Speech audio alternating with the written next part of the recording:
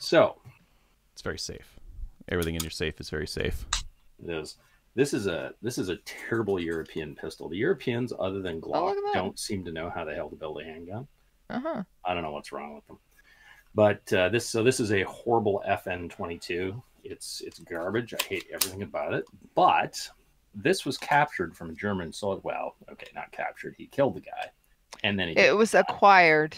Yes, it was acquired through.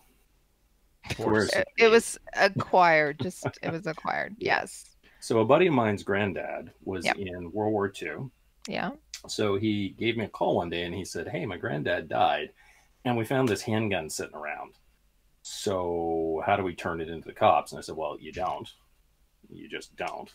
So I went and took a look, and like a lot of war repo stuff, it was sitting in a desk drawer for 50 years. Now it's prohib.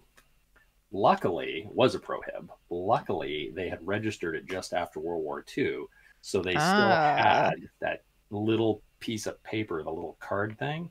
Yeah. So, and it was still in the system. The RCMP, by some miracle, hadn't lost the information over all these years. Wow. Yeah, because otherwise I would have had to destroy it. Right. So what ended up happening was I went and picked it up, got it to a gunsmith who has a prohib, a business permit or whatever. Yep. So unfortunately, the reason it's prohibited is because it's 32 cal. Lame. Oh, okay. So it's now a 380. So it's rebarreled, so it's probably useless to a collector. But it's kind of cool as a little piece of, Canadiana war capture, and it had a holster with it as well. So I got the gun, no mag, and the holster, and the original holster, which is in flawless condition. Didn't come with any mags. No, the mags were lost. So I got that, which I thought was pretty cool. So I just had to pay to rebarrel it, which was probably more than the gun is actually worth. But whatever. It's a piece. It's a piece of history, though. Yeah, exactly. It's neat, right? I don't want to see something like destroyed. So I thought that was pretty cool.